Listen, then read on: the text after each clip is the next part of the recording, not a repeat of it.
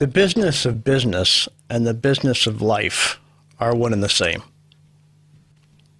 And to bring the infinite possibility out of any individual is extremely simple. It's that understanding, one, that that infinite possibility exists within you, and two, discovering a way in which that infinite possibility can emerge. How in the world could I be so cheated that Christ lived 2,000 years ago? And here I am, feeling lost and praying my rosary beads because I had this feeling, I don't know where you are, I don't know who you are, but I know you are. And I can't find you, so you better find me. And eventually I found my way to India, not really having the courage to come because I hadn't traveled in this area. And I was on business with a partner of mine in London when I became overcome with the desire to go to India. And I left my partner and my wife at that time as they were going to return from the trip, waved goodbye to them, told them I was on my way to India. And the end result of that was when I showed up over here, looking something like Sammy Davis Jr. with all my jewelry on. I think if I recall, I had on a winter blue blazer, a pink shirt, a polka dot tie, a pair of gray slacks, wingtip shoes. It was terribly warm. I was carrying an overcoat and dragging a bag behind me, which was leaking because somebody said that I should bring some water.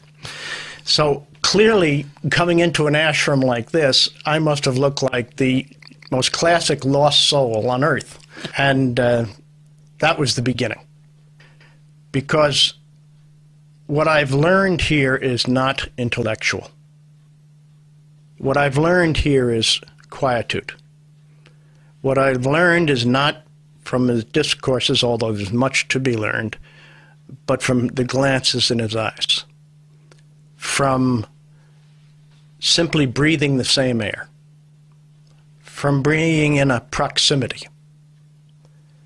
And finding out that his life is in fact his message.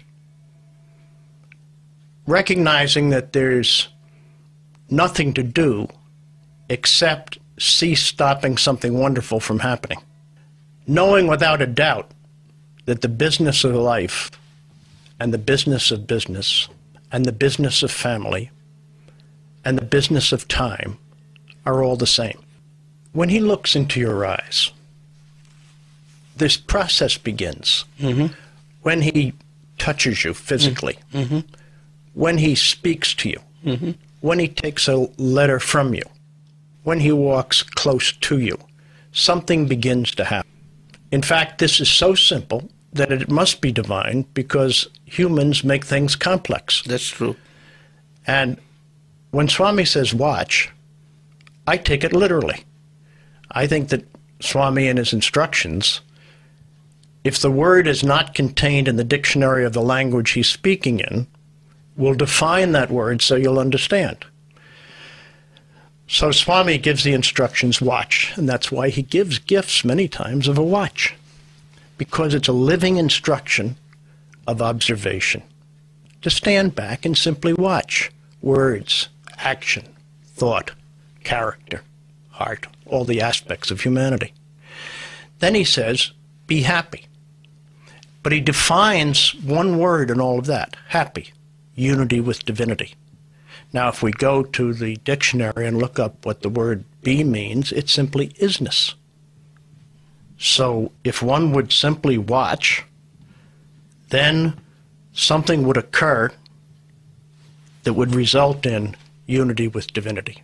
Failure can be an opportunity because very simply when everything goes along swimmingly, positively, abundantly, we tend to forget what we're really trying to build, as it were.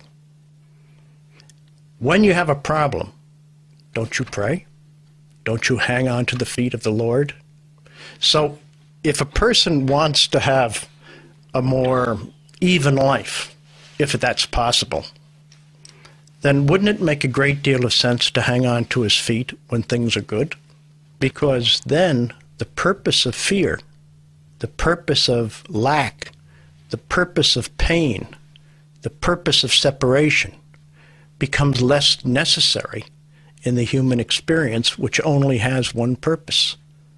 And the purpose of humanity is union with divinity, according to Baba. The message is extraordinarily simple. And yes, I'm very much involved in business. But I firmly believe that success in the business environment is not a product of what you do, but a product of what you are. And the product of what you are is a product of watch and be happy. And I also firmly believe in my life that every single event is a gift. And I don't have the ability to define for you what that gift means. Some of it hurts terribly, some of it's pleasing. But every single event in my life to this point, and I've had some shocking events, has done nothing to me, but has done something for me. So why should it change? Because each of us are our own responsibility. And if you wish to save the world, save yourself in terms of finding yourself. A person in the midst of a tragedy is generally in the midst of being a bit deranged by the horror. So the only thing you can do is not to speak, but possibly just to touch. But what does that person do? That's the question. That person has an opportunity that he can either succeed in or fail in. And the opportunity is to recognize that divinity knows better than humanity. And divinity never hurts. For those who believe that Swami is hard, don't realize that Swami draws you here when you most need it and carries you through every single event, be it tragedy or success, because the greatest tragedy on earth can be success if you become lost. I've experienced tragedy even recently, and let me tell you that it is all good. Now, the body will fall down because we all carry this human aspect of what we are. And tears will come to the eyes. Yes. And there'll be the shaking and even moments of not knowing really left from right. But there's a quietude deep down inside that if you can hold on to, even in the worst of times, it will become the best of times. It will be an opportunity to grow, an opportunity in strength. In tragedies that I've had, I've lost nothing, but I've gained everything. Because in the silence of his eyes, his life is his message. Inside you grows a silence that becomes a partner that will, in every single event, rise to the circumstances as long as you cease stopping it from happening. Watch.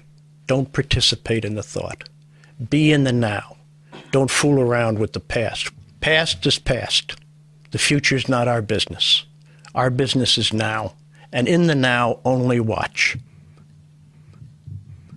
That's the gift that's here. That's the gift you can leave with. Don't try and intellectualize it. Don't take it apart in little bits and pieces.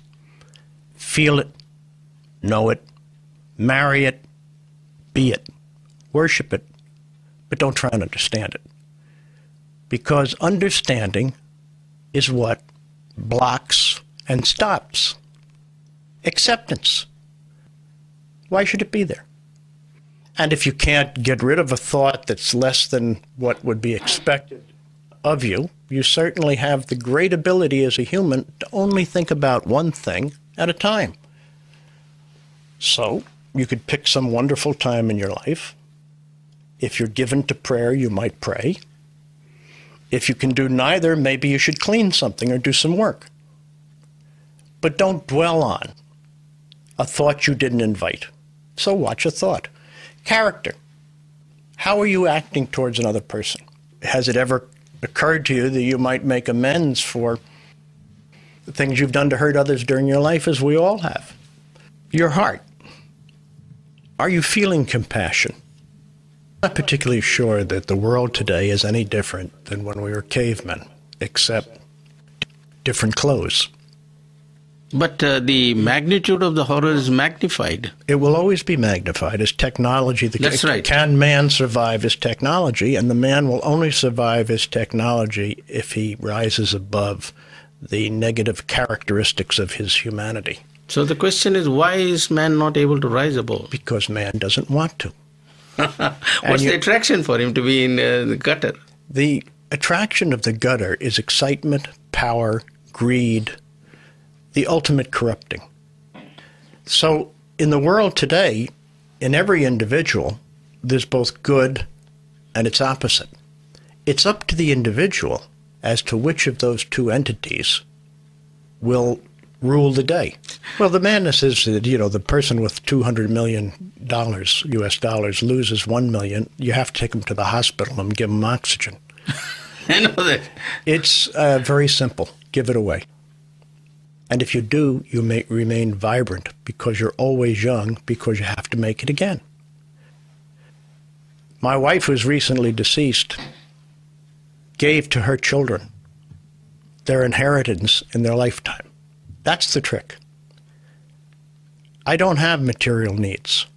I do my business because Swami told me to do the business. It's not my business. It's his business. And he is not the body we see. So I have no need for further material, although I do live well and comfortably. But I do have a duty to perform a task, the results of which are not in my hands, but the work is. And Swami is kind enough, Divinity is kind enough, that I actually like what I do. So I play a game. But how that game works out is not up to me. But what is up to me is to do the most excellent possible job, to treat everyone that I deal with the highest possible ethic, to discipline wrongdoing, and to fight evil wherever I see it. And evil is very clear. It's hurting others. Divinity, to me, is a word I use in place of the word God, because I don't think the human language approaches what's there. I can only tell you that in Swami's presence, he once said to me, I will give you a glimpse of Swami. Now, I can't explain what that is, but I can tell you that he doesn't lie. And when he says he's going to do something, he does it. And that glimpse is not something that I can explain to you, but I can tell you firmly, only by comparison to something else, that it is beyond the word God. So divine to me means non-conceptual. God is the highest possible thought of the conceptual human being, and nothing compared to what's out there. The power of it, the magnificence of it, the totality of it, and all available. I learn more from the silence between Swami's words than I learn from words. When I listen to Swami, I try and stay empty, because very few people understand what the word listen means. Listen means mentally shut up. You can't listen if you're thinking about what you're going to say, because you're not listening. So the practice of listening is really something that develops, in a sense, by contemplation, meditation a bit, but by slowing down thoughts, by relaxation, if it was, of the mind. But if you can listen a little, then something starts to happen. Because if one would only look at the teachings of Jesus Christ and compare them to the teachings of Swami, and recognize there are many roads, but they all lead to the same destination, how could there be any contradiction when the message is love?